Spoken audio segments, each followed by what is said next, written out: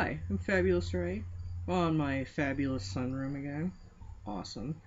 And I'm waiting for water to boil for my ramen. And while I'm doing that, I have a taste test for you. Oh, you like my hat? It's supposed to be like an Amish hat. When there's something weird. My oldest nephew is converting to being Amish, and he's getting married in, I don't know, next couple months.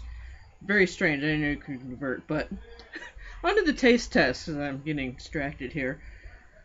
Today, Jolly Rancher watermelon soda. You want to see super close? Super close! Ah! This I got from, I think, Big Lots. And, you know, watermelon soda. Jolly Rancher's awesome. Probably very artificial. Not cold. I don't have a glass today, so I can't do a pour shot for you. Yep, very artificial. It smells like a Jolly Rancher candy.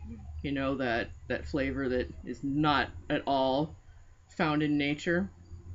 You know, if you actually had a watermelon and it smelled like Jolly Rancher, you might want to give it back.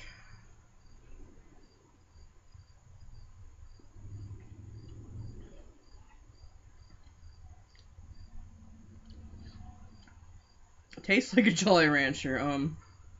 You get that like watermelon sweetness at the beginning, then a little bit of that tangy sourness.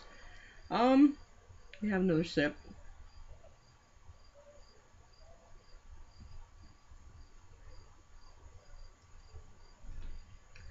Not too bad on the bubbles. There is a bit of a strange aftertaste, and it kind of makes my mouth salivate.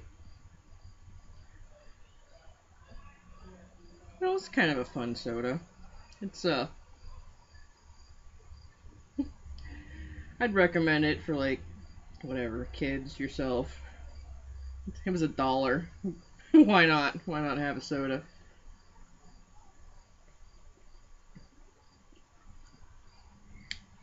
Yeah, every once in a while I'll get it. It's kind of interesting to drink a Jolly Rancher. So, here's my quickie for today.